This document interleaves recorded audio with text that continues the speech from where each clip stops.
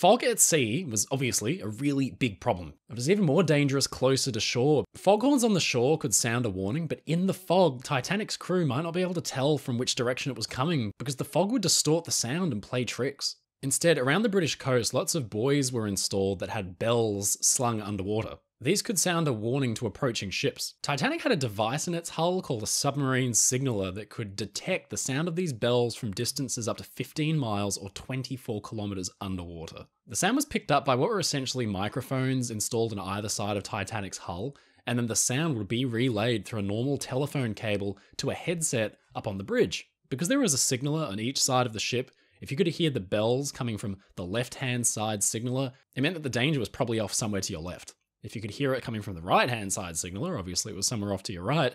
If you could hear it coming through both, it meant you were heading straight for it. It was a really clever device, but unfortunately, it didn't really help much with iceberg detection.